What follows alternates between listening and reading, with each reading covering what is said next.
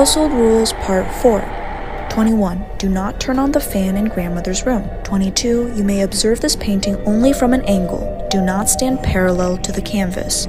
23. This is the shoe closet and this is the wine cellar. Be wary of your step. These doors have a tendency to switch.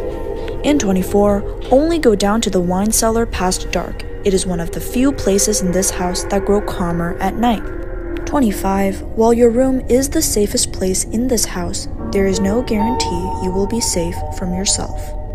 26. Leave your room for at least 3 hours a day. Sunlight is good for you. 27. On sunny days like this, politeness is a plus. If you see them waving at you, you must wave back. And 28. If you crawl inside the stairwell storage compartment and turn right, you will stumble across a tiny secret room in which the walls are covered with crayon drawings. Do not attempt to erase or clean those marks. They worked very hard on them.